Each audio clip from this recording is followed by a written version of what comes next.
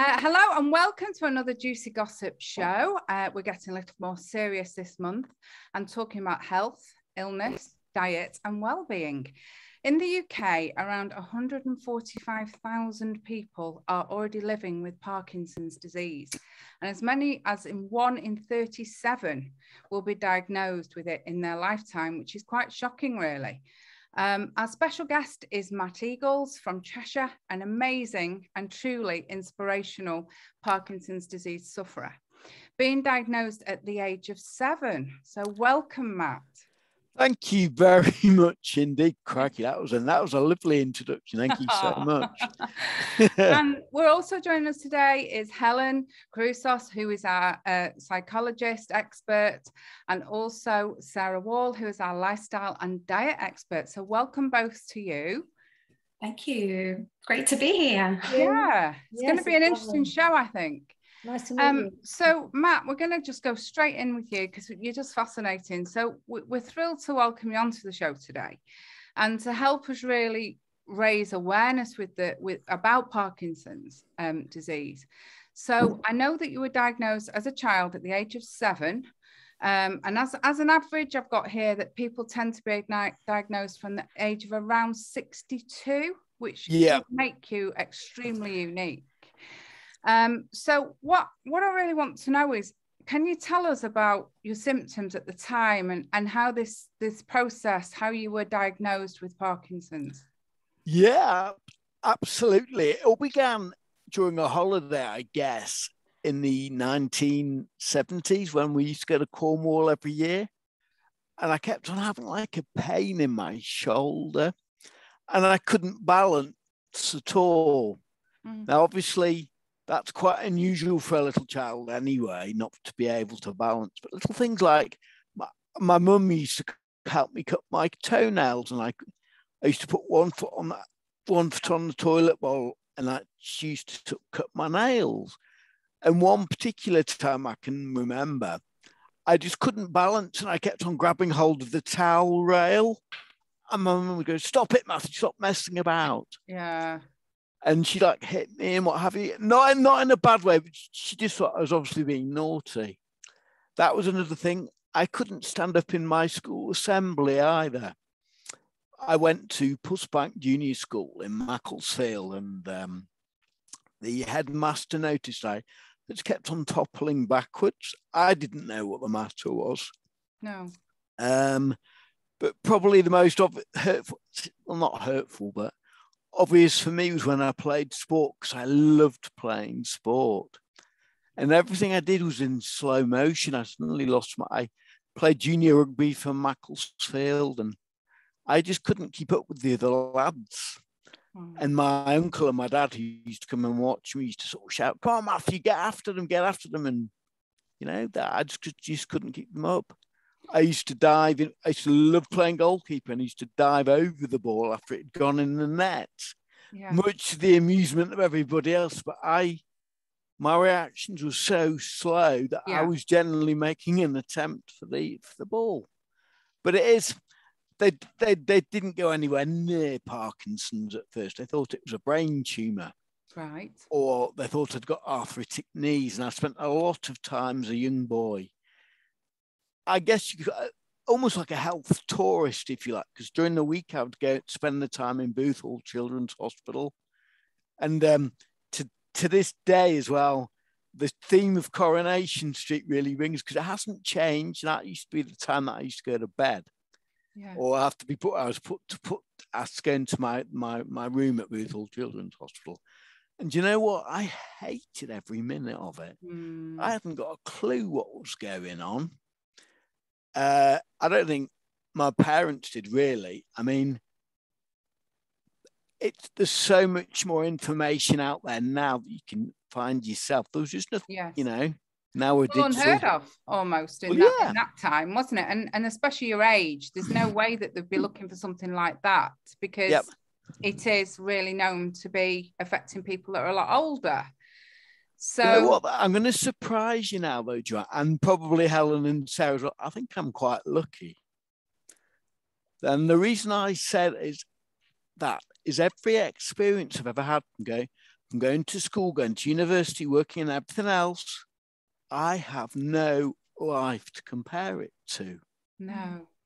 Whereas people who get older maybe know what it was like beforehand. I cannot remember. I'm 53 now, and I just can't remember not having it. What an interesting fact, though, because that you don't think like that. You just think, oh, that's terrible, but you're actually right, aren't you? You don't know life any differently.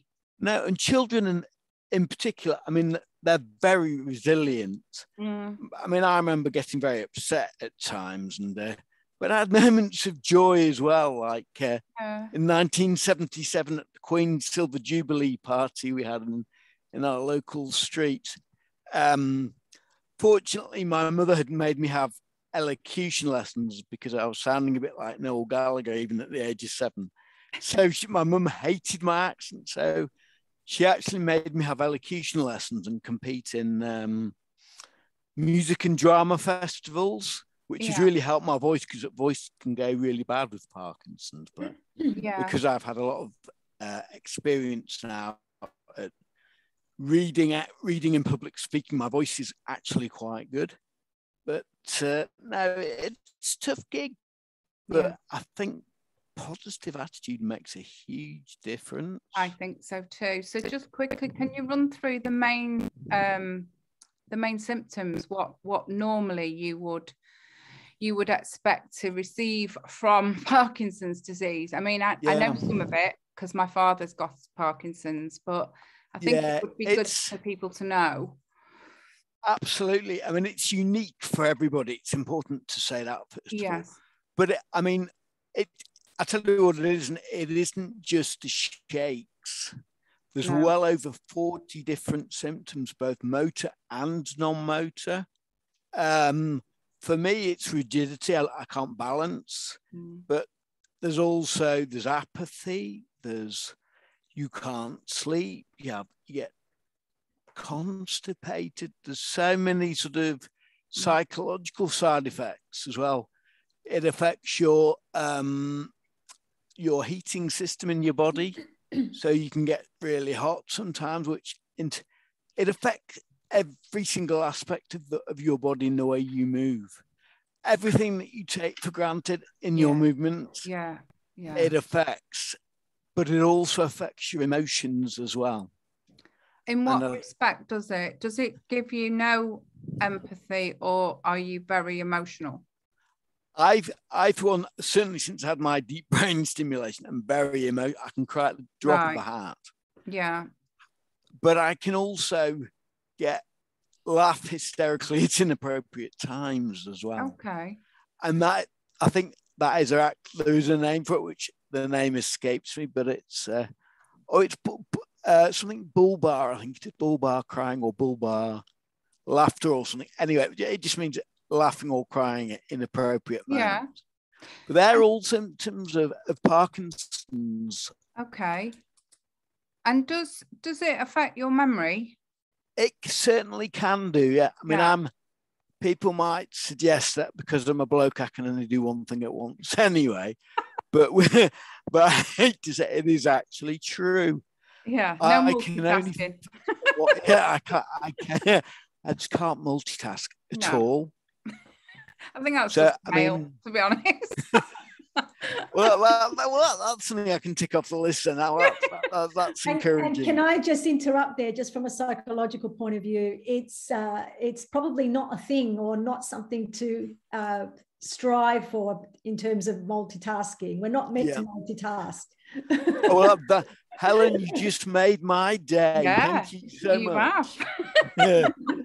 Because what you do is you end up trying to do lots of different things, and yet not doing one thing in the way that you wanted, and not really doing it properly, because your attention and focus is spread across many different things. So although it might look, pretty snazzy and pretty effective, that, hey, look at me, I'm doing, 5-10 things at the same time.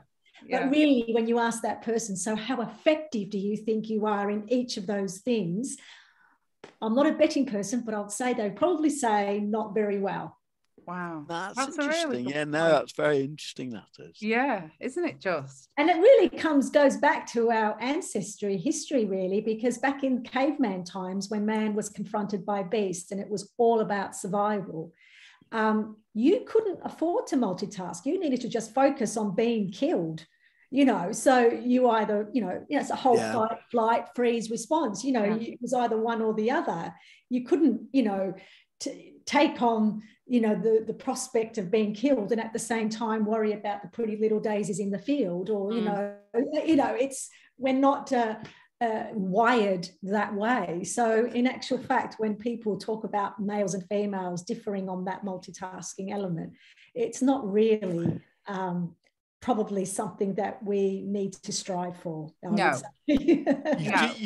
Helen, you've just actually reminded me of another thing that's very, very common in Parkinson's patients, and that's over dramatizing stuff and overthinking stuff. Very, very common. You see the worst in everything and you think the worst is it's that catastrophization. That's exactly that's exactly what it is. Yeah. Is it teamed with paranoia as well?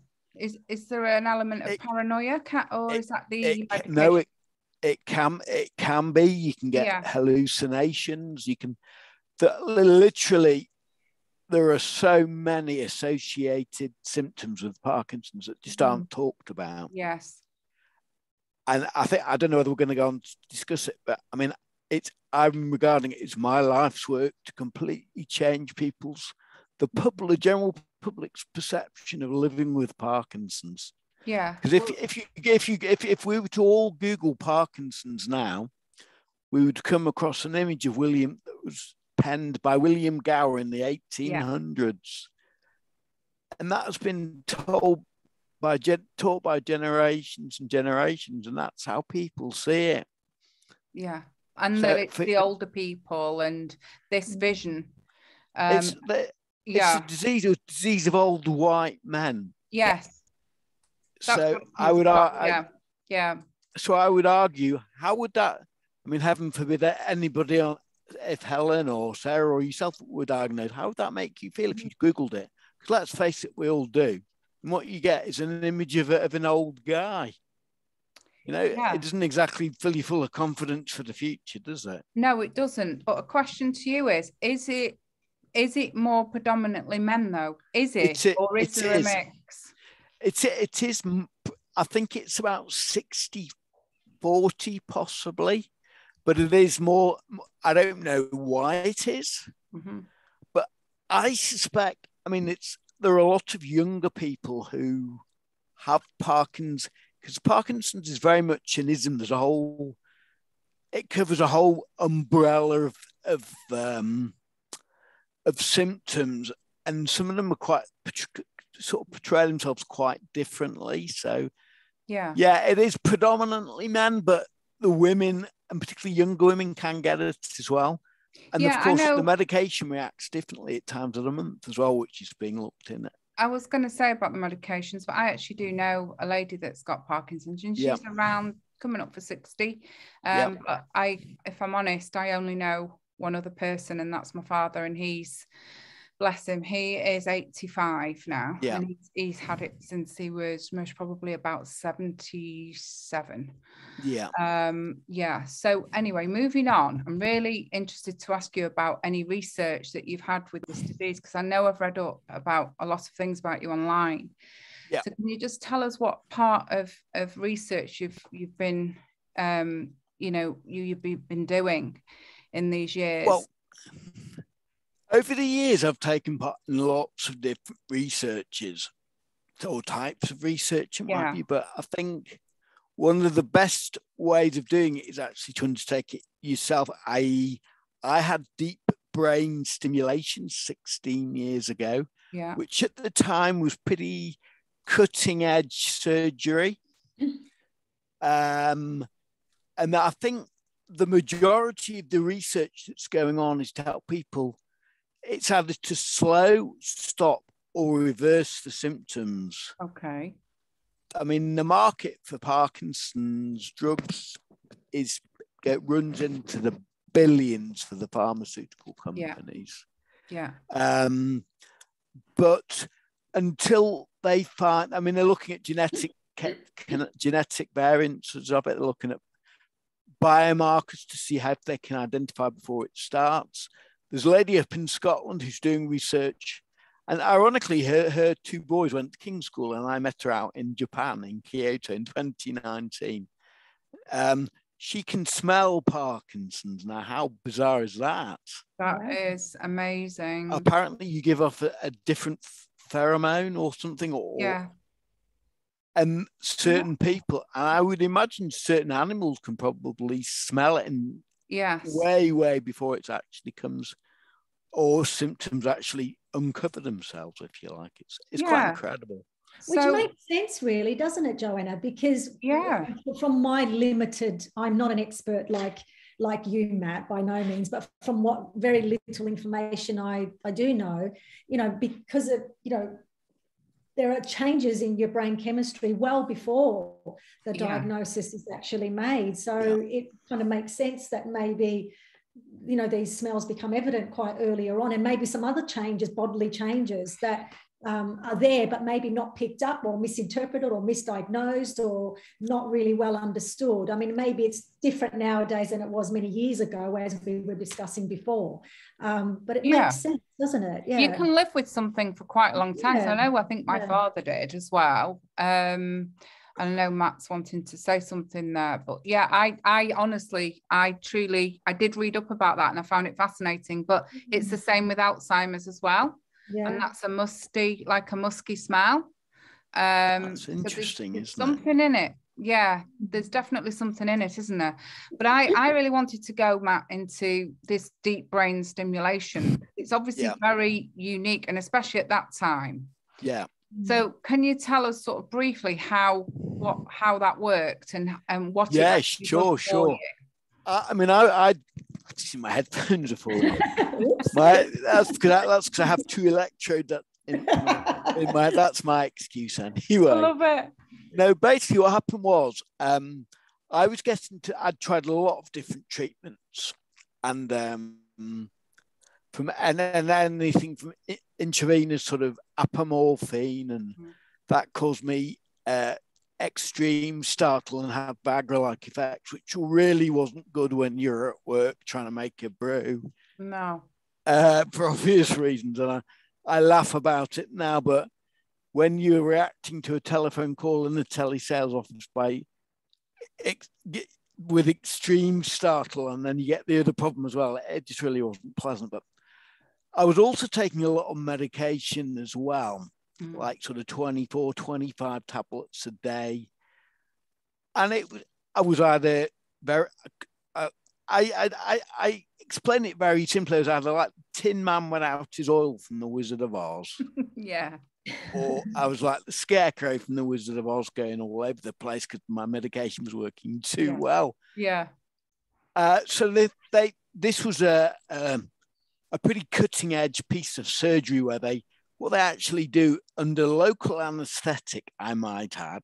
Wow. They actually screw a stereostatic frame to your head to keep your head really, really still. Then they give you an MRI scan to find out exactly where they need to put the electrodes, and they do two burr holes in the top of you. This is what they did for me anyway. It's changed obviously over the years, but they drill two burr holes in your head and they insert the electrodes, and they switch to stimulation on to see how you react when you're under local anaesthetic. Yeah. Now it sounds like, I mean, I was obviously a lot more nervous because I'll tell a story, because I actually passed out when they were trying to screw the stereo thing to my head anyway. So I was actually asleep for it. Yeah. Many people are awake for it, but it's quite incredible. I mean, the results. Basically, I've got two electrodes in my head attached to a wire that runs down the side. You can't really see it on the Zoom, but to a wire, it's like having a brain pacemaker. Gosh. Now, the difference it's made to me has been phenomenal. It means I eat when I want to, which which sounds really bizarre, like, wow, that's not no big thing. But believe me, when you eat anything and you know damn well that it's going to affect the medication absorption, which means you're going to be either be in pain and not be able to walk, it's a big thing. Yes, it is. So that was a great thing, but also your own personal dignity. I mean, I was getting to the stage where I couldn't get out of bed at night because to go to the bathroom if I needed to. So I'd have it's really not. I'd have a pop or a plastic bottle that not by the side of my bed to have to wee in that, and it's not very. It's not nice. No, it's not nice. But dignity and things. Yeah. So now having DBS, I can get out and get up in the middle of the night. I can go for a wee. I can eat when I want to, but I'm actually. It's quite funny. I'm battery powered.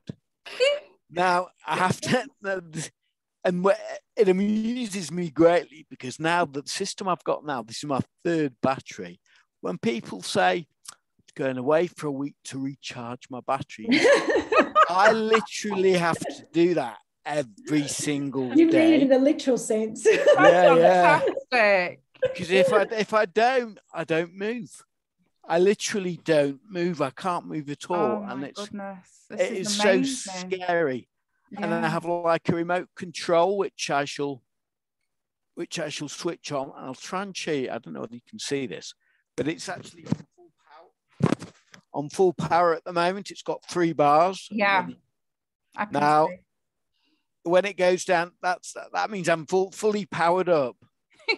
So Matt, does that mean, that battery band you showed us? So do you wear that on your body and that activates the electrolyte in your brain? I should show you how it works, and I've done this. Fascinated by this, isn't it? There are actually videos of a guy who in the US Marines who switches his thing off and then switches it on again, and he's wearing one of these.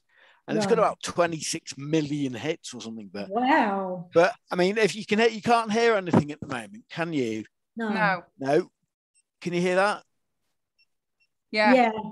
That means it's not in the right place. When it goes silent, it means it's charging. Right. So where would you normally? Sorry, Joanna. So where would you normally put that? It's there. It's charging it. Right. It's in the pacemaker's in exactly the same as you get a cardiac pacemaker. Okay. All right. I never knew this stuff. I have learned something new today. But it's fascinating. It is, and it's such a cool piece of kit because they don't only use it for Parkinson's. They can use it for Tourette's. They can use it for people with depression. They can use it for people with cluster headaches, just by stimulating different parts of the brain. But you don't have to have it on your chest walls. A woman I know's got, for cosmetic purposes, hers is down in her abdomen. Right. But no, it isn't. Without this, I'd be absolutely goose. I wouldn't be able to do anything at all. That is just incredible, isn't it? I'm just amazed, and I'm assuming, correct me if I'm wrong, Matt, and I'm sure you will because you know more about this than I do. With the electrodes in your brain, I'm assuming that part of your brain that's getting stimulated is that part of your brain, or that is the pathway that creates dopamine and serotonin. So the whole point of when our brains produce serotonin, that's responsible for regulating sleep, appetite, mood. Yeah. So when you talked before about eating better, I would imagine because you're now producing, serotonin, which activates your appetite. So yes, it's not only that; it's the fact that I have a constant flow, and it's So I'm not waiting to have medication to cross the blood-brain barrier. My brain is permanently stimulated. Right. But it is quite interesting because my consultant has a master controller.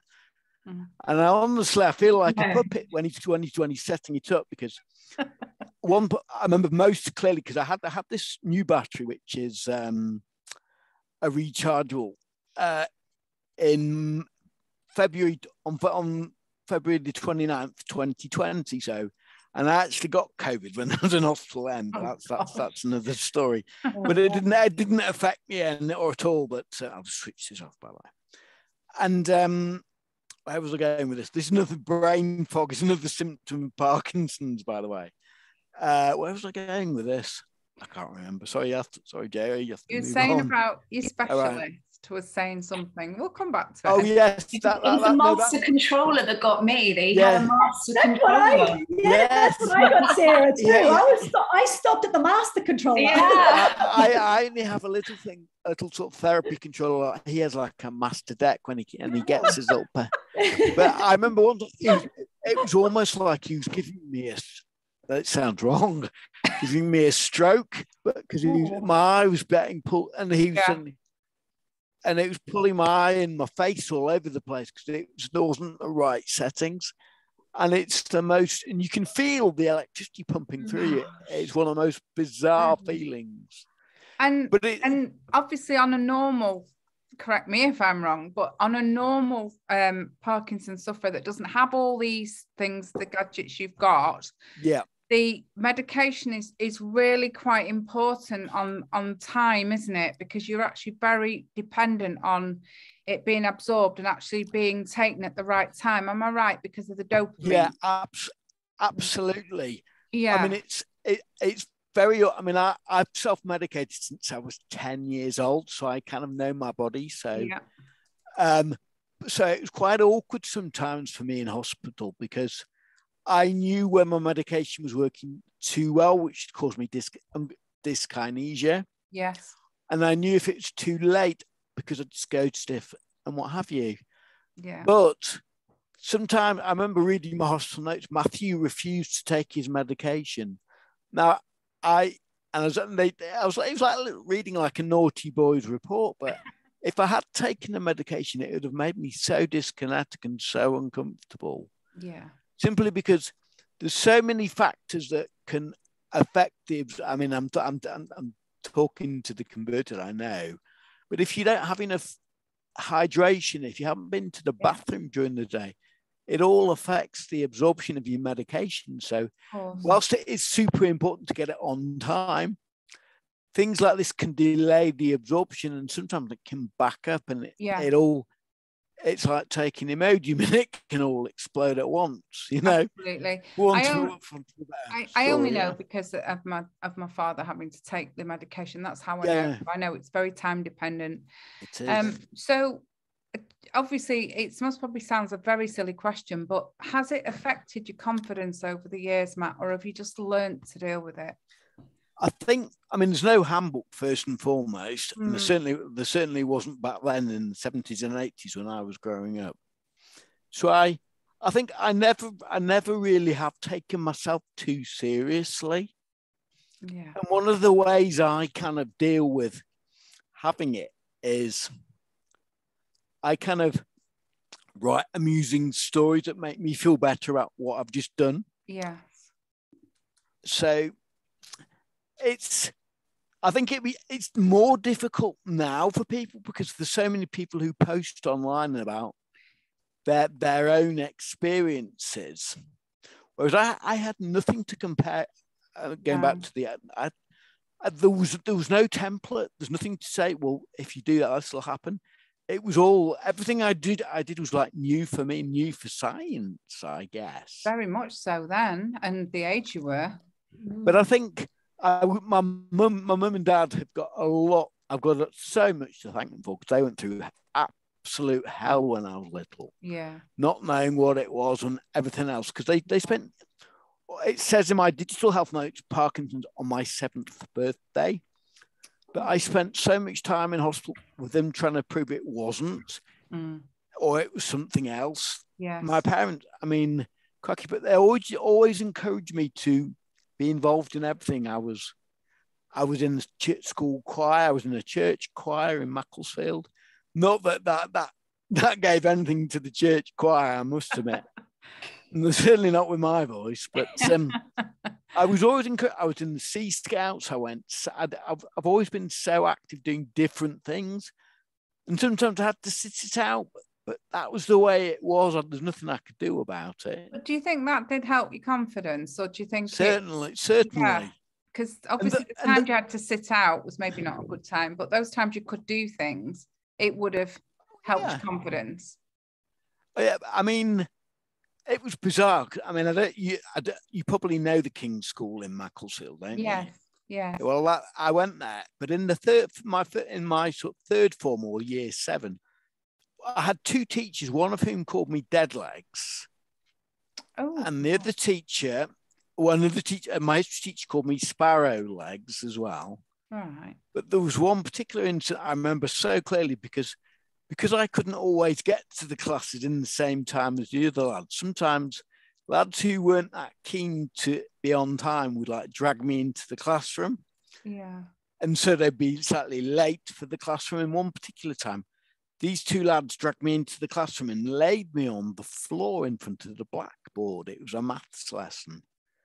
And the teacher, who's a real old school maths teacher with white hair, we used to have to call her Sir. But she was actually Mrs. Schofield was her name. She passed away years ago, so I can talk about her now with impunity. But she actually made me lie on the floor in front of the blackboard for the whole lesson. She wouldn't let.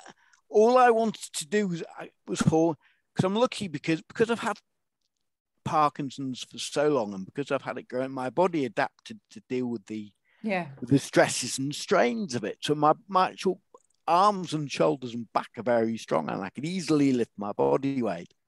So all I would have done was haul myself onto a seat and carried on with the lesson. But no, she wouldn't let me do that. It was bizarre. Wouldn't get away with that now. No, goodness me, no, they wouldn't. No, that's disgusting, really. But no, terrible. I'm so sorry you had to go through that. But I didn't know any different. It's really not. I mean, these days it would be really, really frowned upon. Yeah, but, of course. I was going to ask you, Matt, about, you just mentioned that there wasn't a handbook and you had nothing to compare to. What do you think is different now? Are there kids that are 7 years old or 10 years old getting diagnosed like you did? Well, this here lies an interesting story, because in my job working in healthcare communications, I've been lucky enough to speak all over the world, and I've come across many sort of heads of hospital and consultants. There is a general reluctance to, particularly in the United States, I must add, to not diagnose people with Parkinson's who are young. Okay. Simply because they could be a burden to their insurance company. And this is a real harsh thing to say, but I have a friend who's in the States. I think he's in his early 40s now. He had to get 3 positive diagnoses from different consultants around the United States, which cost him a fortune, just so his insurance company would pay for his medication. Oh, well, that's shocking. But that's quite common, apparently. And I remember I was speaking on a panel at it was called AI Europe. It was back in 2018. Speaking on a panel there, and I was talking to a head of a children's hospital in Orange County in California, and I said to him, "Hi, are you aware of any children in your hospital who have young onset Parkinson's?" And she actually said, sorry, that's my phone. I do apologize. Shouldn't be surprised. And he actually said, "No, we don't diagnose children with Parkinson's." That's unreal. So I think that's because now that there's so many patients who can not only share with each other, but share their stories with the world. So many younger people are coming forward and saying, "Listen, this is something that I might well have got." So I think it's a lot more common than the authorities or the powers that be care to admit. Yeah. a very good question. I'm also yeah, go on, sorry. You think the sooner that they have any onset of symptoms, the more help and support they could get before it progresses? Absolutely, yeah. Without a shadow of a doubt. Yeah. Because you've done a lot of different, you've had a lot of different experimental treatments, haven't you? I have, yes. Now, at the time, because there wasn't the access to the information available, you just go with the flow. I mean, some of the things that I've taken, if I'd have known or read up the side effects of them before I had took them, I'd never have taken them. No. Yeah. You know, but there just wasn't the access to the information there really at all. Plus, you'll do anything to help yourself, you know, and you trust those experts. But I think my question was about the confidence, was to bring Helen in, really, because I know being the expert on psychology and confidence and mental health, I just wanted to ask Helen really about how it affects people's confidence, and you know what your take is on it, and if it can help anybody really.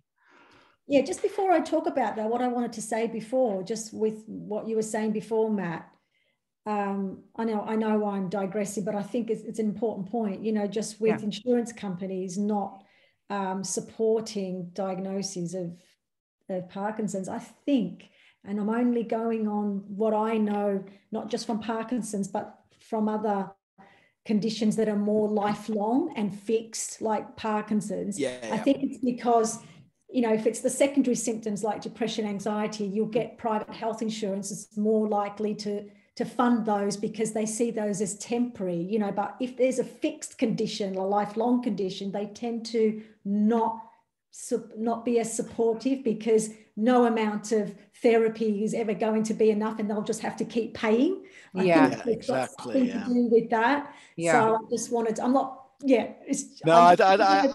I work with Big Pharma all the time, and I know their psychology. Just to make it right, I don't. It doesn't. Given I've just said that, I don't support it. I think it's really wrong, because, like Sarah was saying, you need to get onto these symptoms obviously well before they get any worse. And if anything, sooner rather than later, if they support it, even though it is a fixed condition, at least then you can help that person get the interventions like a psychologist, you know, to try and manage some of these symptoms or cognitive and, you know, symptoms that coincide with having Parkinson's, and of course all the emotional symptoms as well. Yeah, just going back, if I can, Joanna, just super quick. If somebody give me the opportunity to have access to a psychologist, knowing what I know now and what I've been through, I'd have absolutely jumped at the opportunity. I really would. And this is why I thought this was an interesting combo today, because everything matters when it comes to your mental health, your health in general, your diet, your nutrition, everything. So that's why I thought we'd be quite an explosive team today, because obviously everyone's got their own take on it and their expertise. Yeah. And I think just what you were asking me before, as far as the confidence issue goes, I think confidence comes because certain things are already in place. Do you know what I mean? So whether I know we're talking about Parkinson's today, but if I look at it from a general physical illness point of view, if I can just look at it like that, there's a sort of advice I would give a client around Parkinson's will probably be very similar to the same that I would give to someone else who, you know, had just had a cancer diagnosis or you know, some other condition, because the mind and body work together. When there's a physical illness, obviously it's going to affect your mental health. And when there's a mental health issue, it can impact your physical capacity as well. So we know the two are linked. So therefore, again, being not an expert in Parkinson's, but what I would say as far as top tips are concerned, with any physical illness, including Parkinson's, I would think, and even more so because it's Parkinson's, the first thing that pops into my mind is exercise and diet. You know, so when I think about exercise, because anything that's going to get the body moving, the muscles, anything that's going to help, you know, balance you in terms, you know, bring more balance and mobility so that you can get on with your daily functioning has got to be a good thing. Because, I was going to say, I find it astonishing that they're only just doing research into this now. Yeah. Because surely to goodness, they exercise and diet is good for everybody, just across the, you know. Yes, regardless of whether it's Parkinson's or not, you know. So I think like I explained before, the balance and mobility is improved, but not only that, you've got an added benefit because you're already exercising. Exactly. You're improving your mental health. Yeah. And there's an abundance of research out there. In fact, that, you know, heaps out there that link mental health and exercise, you know, so we know it works. We know exercising on a fairly consistent basis will not only help your mental health in terms of feeling, you know, living happily, healthily, productively, efficiently, but also from a Parkinson's point of view or any other physical illness point of view, helps you to take control of, you know, to some degree of your physical illness. And which, so I would say exercises and of course diet, and I'm sure Sarah will probably tell us more about that in a moment, but, you know, diet including not only the food you eat, but also drinking, you know, keeping hydrated. You mentioned that before, Matt, you know, helps crucial functions, you know, perform normally. Yeah. I've read somewhere that eating well and, you know, eating foods that maximize, you know, antioxidants are really important as well, because what that does is helps reduce the likelihood of brain cells, particularly in Parkinson's, dying off, really. So it prevents the oxidization of it. So I think definitely diet, you know, leafy vegetables, green vegetables, fruit, you know, all those sorts of things. And I'm sure Matt will be able to tell us more, as well as Sarah. So diet is essential to that, because the more you look after yourself on a basic level, the more, you know, control and the more, you know, better managed your condition can be. If we're just going, and you mentioned it before, Matt, you know, of course, this is a massive thing for people who have lived fairly normally, I would say, you know, who could compare it to a previous life where they were functioning really well, doing things normally, and suddenly they're hit with this diagnosis, you know. And this is why maybe going to see, which is another tip, maybe going to see a psychologist, someone who's qualified and experienced, to work around the grief that's associated with just getting that diagnosis. I mean, it was different for you, Matt, because you didn't know any different because you were diagnosed quite young. But for those people who have spent many years, you know, thinking they were functioning quite well, and maybe their symptoms weren't picked up or they didn't experience much dysfunction. A heck of a shock. You know, hang on a minute, what does this mean now for me? And so I think that needs some processing, maybe some talking out with someone who's appropriately qualified. Because Parkinson's and any other physical illness doesn't have to define you. You are much bigger than that. You are and that's what I try and encourage in my clients, that they're much bigger than their disease or their condition. You know, it's all about understanding, and this is where going to see someone might help, is understanding, you know, what is it you can change and control, and what is it you can't change and control. And for those things that you can't change and control, maybe that's going to mean accepting that this is what curveballs life has given me, and I can either dwell on it and worry about it and catastrophize and question why me.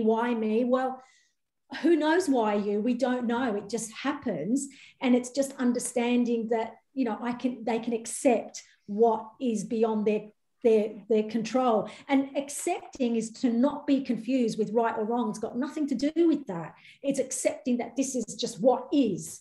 Because if you take the path of least resistance there, if you stop fighting it, you'll find you'll start to cope better with it, because then, you know, through the help with the person you'll go to see, can help identify those areas that you can change. And also, Helen, another one, I don't know if you're going to say this, but I'm just jumping in, is going to support groups where you've got the same. That was my next point. Yeah, absolutely. And that was my fourth point there, was going to support groups, being with other like-minded individuals going through, you know, particularly tough time. And, you know, they can learn from each other. Maybe some things that works for one person may not be something that another person had considered and maybe thought about trying. But the more you share it, and the more that it's talked about, and the more awareness we have, and the less people are inclined to be alone and withdraw, I think the better, because what you're getting there is a reassurance, a degree of normalization that everything every person with Parkinson's is experiencing is normal for the condition. So I think that really speaks volumes, especially when you can find the appropriate support groups there. So getting some support groups, and you might get that through the psychologist or counsellor that you're seeing, might be able to help you with that. I know I certainly try and link people with the appropriate self-help groups when they come to see with the various other matters. So we talked about the therapy, the support groups, the exercise, the diet, and of course the sleep as well. You talked about sleep as well before, didn't you, Matt? So really making that a focus, because when we're not resting well, we're going to, like anybody with or without Parkinson's, you're going to wake up not rested, groggy, moody, grouchy. we can all relate to that. And of course, because Parkinson's, like many other physical illnesses, are also linked to depression and anxiety, we need to make sure that sleep component is well looked after there. So looking after your sleep, your diet, exercise, support groups, going to see someone. I mean, that's roughly about 5. Fantastic. Fantastic points. Yeah, really good. I think they're really quite important, because when we're functioning better, and that's, it's understanding that this is your new normal. It doesn't have to be right or wrong. This is just about accepting that this is my condition. So the more accepting we are of that, the more that we can do something about, as opposed to catastrophizing and why, and this is not fair, and why did it happen to me, and fighting it. You'll end up spending more time and energy fighting it, which is not good for your depression or anxiety, than it is to actually go, right, there's not much I can do about it, because it's just what happens here and what happens to my body. But hang on a minute, I've got something to say here. I've got something I can do. So surrounding yourself with other like-minded, positive people. Matt talked about that before. Finding those things that you love to do, hobbies and interests that you just want to just throw yourself into and enjoy.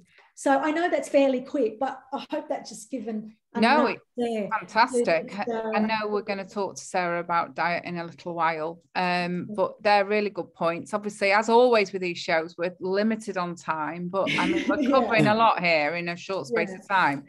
So just to continue with talking to Matt about things, I know that you've been doing fundraising as well over the years, haven't you? So what have you achieved personally? Well, I think Parkinson's has made me into a bit of an adrenaline junkie, because I always like to do things.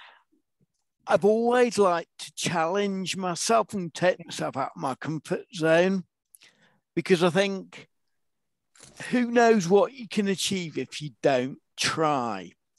So just for example, recently in 2020, I did a wing walk. Oh, wow. Which is one of the most amazing experiences I've ever had. And then 2021, I did the zip wire in Snowdonia, which is the fastest zip wire in the world. Unbelievable. That's phenomenal. I've abseiled down Manchester Town Hall. Oh, gosh. I've taken part in the Wilmslow half marathon. Gee. I did the Beetham Tower run in Manchester for the Christies. That wasn't for Parkinson's. That's 798 stairs, 43 floors. And I did it in under 13 minutes, faster than a lot. But it was through work we did this. Yeah. And I was jumping over people who were half my age, who were being sick on you were. Stairs. Yeah, but do you know what? That's something that's a real positive for my part. The reason is because I have very strong arms, and I was able to hold myself at the banisters really super quickly. I did go up the stairs as well, but because I can actually do stairs, because they're all the same size and they're visual cues. So yeah, I also get, and this is the beauty. I'm actually incredibly proud, because I get invited to some great do's as well. Yeah. I was invited to Mike Tyndall's Celebrity Golf Day, even though I don't play golf, and there was a load of people there who many people would be extremely pleased to meet. the guy who stars in Belfast, and right, yeah, the Irish actor whose name escapes me. I've met Orlando Bloom. I've met so many people, and you're pretty famous, Matt. I know. Yeah. It's a little celeb. But no, it's I should come out and spend time with you. I've actually done quite a lot of. I've done 3 talks for Insight, which is done by an Australian charity, actually. Yes, it is. Yeah. And I've done 2 1-hour lectures for them over the years. But I think I'm super conscious Sarah's not had much to say, and I'm feeling really guilty about talking to her. It's okay. She's going to tell us. She's going to. This is really rare for me as well. So I'm enjoying. Yeah, it's good. Well, if I may, such a chatterbox. What I want to say about mental health and just recently being recent diagnosed and things, and the fact that I want to tell a little tale about how I head up a global, it's a mental wellness thing for Parkinson's called Parky Life. And if you want to go to the website, Parky Life, they're hacks, they're little nuggets of positivity accompanied by amazing illustrations. And I'm going to show you some of them now. They're like, oh, great, the little cards. Cards are on, they're all. Oh, and they've got like affirmations on the back. Affirmations, there's funny stories, there's hacks, there's tips, but they're all beautifully illustrated. And I mean, that's one that you'd like, Sarah. It says you're not a sun-dried tomato. And that encourage, and that's the image. It's fantastic. I love that. Gorgeous. Yeah. The piece of advice is keep hydrated. Parkinson's medication has the tendency to shrivel us up like sun-dried tomatoes. Wow.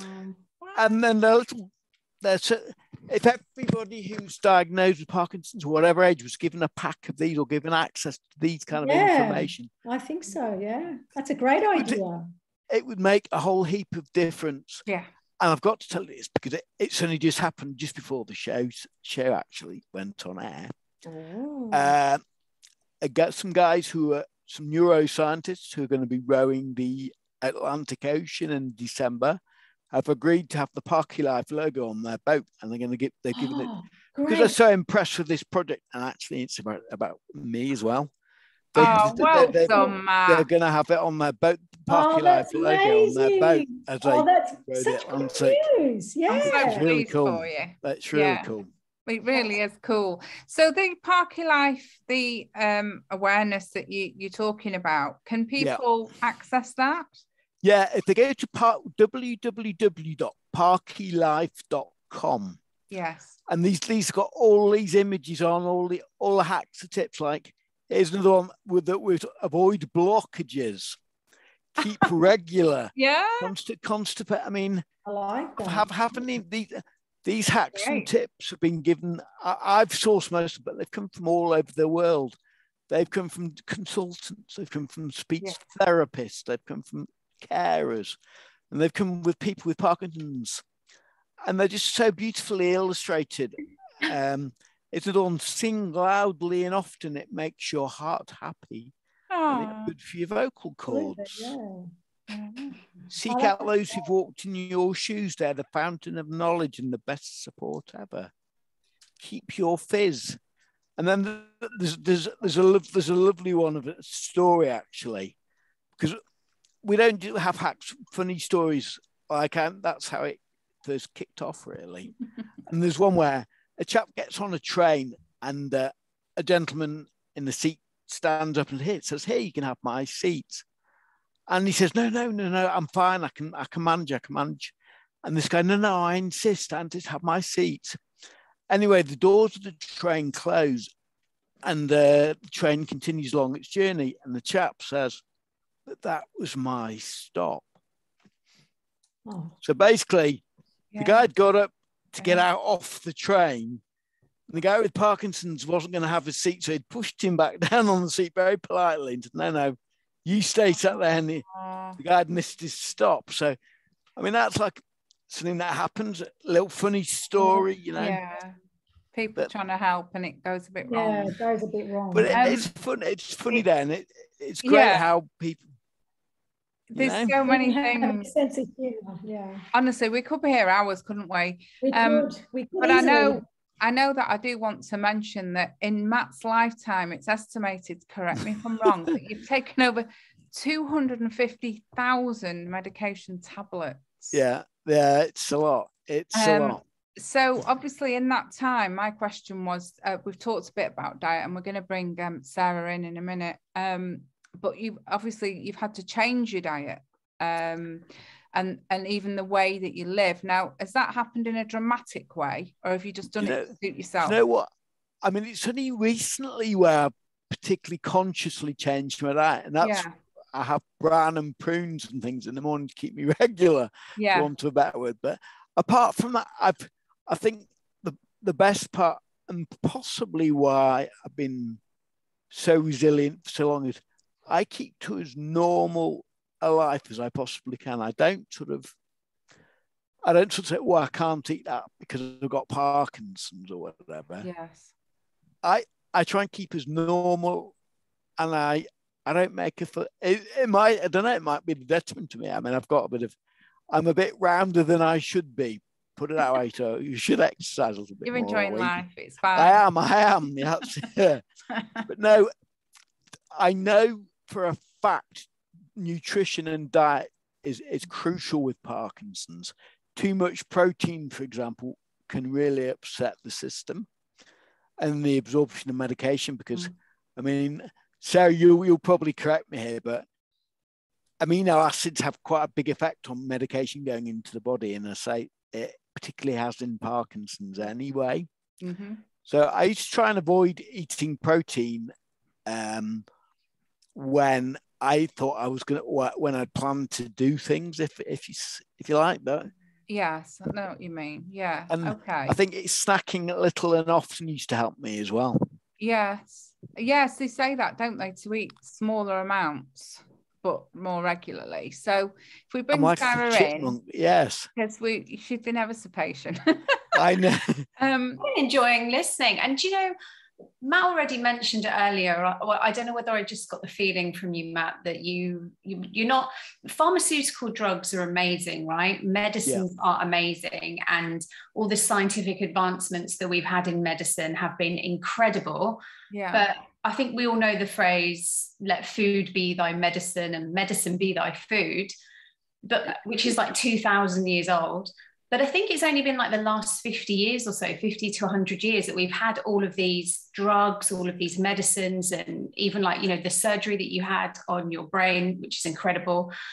And I think what we've done over this really short span of time is kind of throw the baby out with the bathwater and say, now we've got all these medical interventions, we've kind of lost the focus on what it really means to be human in a human body on this planet, whether you are a human with an illness, a disease, or whatever your particular experience is in your body. And we've lost focus on what we need, like the food that we're meant to eat, and the way that we're meant to nourish ourselves. Totally agree. Yeah, I got that impression from you. But at the same time, using drugs, using interventions is huge, especially when people are unwell and they need the support. So I don't know, I was going to ask you, Matt, if you'd had, and you just muted yourself, look, he's trying to have a little break. No, I was having a slurp of drink. You mentioned that you'd been to some, well, not some, but a lot of conventions and conferences. And there's a doctor, Dr. Terry Walls, no relation of mine, it's WAHLS, who is really famous doctor in the kind of illness world, in the autoimmune world, because she was diagnosed with MS, and she was in a wheelchair with her MS symptoms, and she went and researched everything about nutrition and functional medicine and neurobiology, and actually this can be a bit of a triggering word, but cured herself. Right, she took herself from being in her wheelchair to being fully mobile again through this protocol that she's now kind of created and developed, and she shares with the world. So I don't know if you've ever heard of her personally, or I haven't, but I've heard of similar things with particularly down to diet and exercise. And there's absolutely no doubt in my mind that the drugs, particularly that are manufactured by pharmaceutical companies, aren't necessarily as good at curing and helping people as living healthily, eating well, sleeping well. I think they contribute tremendously to your own well-being. Yeah, for sure. And I can't believe, I can't really believe she was cured, but I can certainly believe it relieved her symptoms. Tremendously. Right. That she was living a freer life in terms of what she experienced, the limitations of the illness that she was suffering with. But this was quite recently, so the book's only a few years old. So if anyone's interested in finding out something, you can Google quite easily the Walls Protocol and Dr. Walls. So I love her stuff, and I love the kind of. I'm going to try and write that down, actually, if I may. Yeah. So how do you spell it? WAHLS. Terry Walls. Is that Terry TRRI? I think it's with a Y, actually, Matt. But you would think Dr. Walls or the Walls Protocol, or is it WHALS? I will need to. I'll get you. We'll get a link. WHALS. Yeah. So I know, like, I was really passionate about. I know we're short on time, but I was really passionate about those things myself. I was diagnosed with some autoimmune stuff myself, and coming from a psychology background, I got so interested in what biologically can I change. And I love what Helen said, and I'm going to echo really a lot of the things that Helen said. So, in terms of our overall lifestyle and reducing the stresses on the body, even for people that aren't unwell, that aren't struggling with any illnesses, we're all affected by, even light, right? Like even just things that aren't natural to us as humans, like blue lights coming from our screens and all the toxins in our food, which is really unfortunate, but we are bombarded with toxins in our food. So we say, let food be thy medicine and medicine be thy food, but not all food is going to be healthful for you. It's not going to be helpful for you. And you mentioned that, Matt, as well, about different types of food. In terms of stresses on the body as well, sleep, Helen said it, so I'm not going to go into detail, but getting enough sleep. And I think for people that are unwell, there can be a lot of pressure to do these things, to kind of to sleep well, to have good kind of sleep hygiene and have these lifestyle factors. So one of the things that I wanted to say, which is more on the psychological side as well, which is not to have the pressure to try and do everything and to try and eat perfectly, and Matt said it perfectly, just live life and have fun and indulge and do things, laugh and experience food as pleasure and joy and all of those things as well, whilst understanding that they can be a foundational way of maintaining a life that could be so much more enjoyable, with less pain, less symptoms, without putting too much pressure on yourself. I think it's a huge thing. Like, it's so easy to say, get more sleep and eat better. But how do you actually do that stuff, right? That's the crux of it. So it's more the psychology of how do we do that. And from my side, it's just do small things. Just start with small things. Sarah, that just educating yourself. I mean, when you're told that you've got something wrong, that's obviously you wouldn't know everything about that illness. So you need to go away and educate yourself and know what will make you feel better and what will make you feel worse. Like things that Matt was saying, like, too much protein for himself and things like that. You need to be aware of what is right and what's wrong for that particular illness. Yeah, totally. And also your own unique expression of it, because not all bodies respond the same to certain medications, certain procedures, or certain foods. So there is an element of trial and error. And that comes down to, again, taking it slow, making really small changes, because if we try and change too much, then we don't really know what it is we've changed that's being effective. That's right. I think it's about celebrating those little changes as well. I mean, what I always encourage if I'm speaking at a group of Parkinson, for anybody really, I mean, I say celebrate the little wins. And the little win for me is like going into the kitchen, making a cup of coffee without spilling the coffee everywhere. Yeah. Or the milk, or getting the cup back workstation in one piece. That to me is great. And I enjoy the coffee much more if I can do that. Plus, it's a realistic goal to have.